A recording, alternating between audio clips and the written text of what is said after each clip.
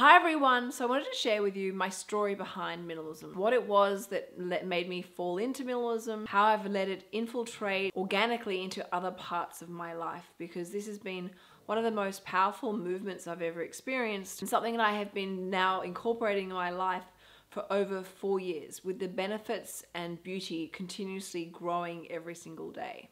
Now, if you've watched any of my videos around minimalism, you would know that it was actually suffering from postnatal depression and post-traumatic stress syndrome that triggered me to find some sort of solution in my life. I distinctively remember sitting on the sofa up the back of this house, feeling so drowned and suffocated and overwhelmed. And there was just so much stuff surrounding me, so many like bottle cleaning equipments and just excess things in my life. There wasn't a home for anything, and everything in my mind felt so disorganized and cluttered. I couldn't see the forest from the trees, and it really impacted my mental health. And I came across, I think it was something from the Minimalist, maybe one of their podcasts or a blog post. I can't remember because I was in such a bad headspace at the time. But it made me immediately get to work. And I immediately started to declutter that cupboard that was right in front of me at the back of the house. And I immediately felt an improvement. I felt a shift. I felt better. And I realized I wanted to learn more about minimalism. So I continuously listened to podcasts, read blogs, read books, watched videos, learnt more and more about it. And initially I went through my home. I went through the cupboards, the pantry, the fridges, everything around me that felt when I've got this anxiety or feeling of overwhelm when I opened things up. And I learned to say no to letting new things come into my home without doing careful research and planning before that. It had such an immediate impact in making me feel better. I then decided, okay, I'm going to work with my wardrobe and see how I can streamline my wardrobe so that things weren't squashed and crushed, but I was able to respect and honor all the individual items in my wardrobe and see if they actually reflected who I was, the style that I admired, and the message that I wanted to, portray, and made me feel comfortable about myself. So it continued, went from being more about sort of practicality and efficiency and organization to then being about the way I presented myself to the world. I then started to look at, the way I ran my finances. Is there a way of running my personal finances in a more efficient way? Is there a way to make it even easier? Is there a way to make it even faster and therefore more enjoyable? And even things like, looking at simplifying my financial goals instead of having lots of different financial goals flying all over the place, which is great. Maybe I could be more successful if I just simplified them, made them more defined, made them clearer, didn't maybe have as many. And it's amazing what this process I went through did to my life. And then of course I started to look at things like that I was using in my bathroom. Did I need to have 3 or 4 different moisturizers going at the same time?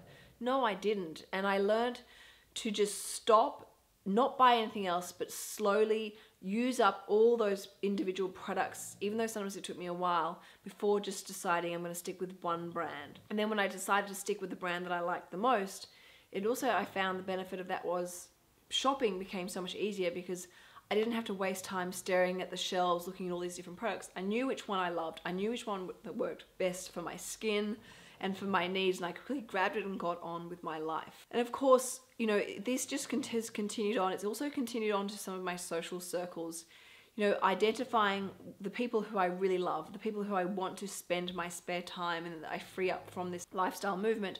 I can have that time to then spend time with them. But also I have the time to then spend time alone. I have an amazing GP and he's always said to me, Canna, every person, particularly women and particularly mothers, must have some time set aside either per day or per week to go and sit in a cafe with no children, no animals, no phones, nothing, and just be able to sit by themselves and enjoy their own company and switch off for a period of time. And I think this is probably one of the best advice I've ever received, because I know for myself when I prioritize doing this, even if it's just for 10, 15, 20 minutes, I feel like my cup is full again. And I feel like I'm happier again. I feel like I'm more present. I'm more engaging to have a conversation with. I listen harder.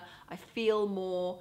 I have better ideas and solutions, and my energy levels and my passion is back again. The other thing that I've learned from minimalism is the judgment that actually comes from minimalism. There are people out there who have these very defined understandings of minimalism, and if you have more than X amount of products or X amount of clothes, you're not technically a minimalist.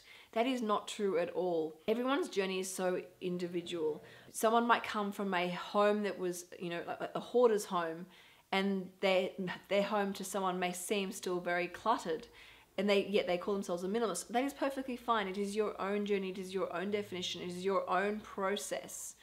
And the thing about minimalism is it works with you, it grows with you. And there'll be times in your life where you do have to have more things in your life and things in your home. And that is perfectly normal and part of the process. But now when I look back and how far I've come with minimalism and the clarity, the focus, the energy that it's given me back in my life, and that it's able to give me so much more passion and excitement for life. And it has been a significant part in healing from postnatal depression and the post-traumatic stress syndrome, has been like instrumental, along with, of course, other professional help and guidance along the way.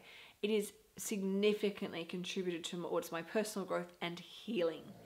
And when I look at the gift of minimalism, really what it's given me is given me a voice. From doing this and going through this experience, I've been able to share my wisdom, I've been able to share my tips, I've been able to share my journey with other people around me, and it's also been able to help them in their own challenges, in their own situations, in their own personal setbacks, and help them progress forward.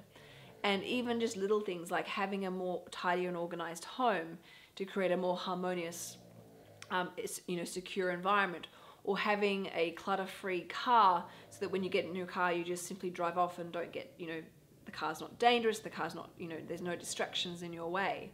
Or even just, having a better health plan or food plan, because you're more simplistic in the way that you minimize your food wastage, and you minimize, the simple foods that you put into your body and make it really efficient and effective for your body.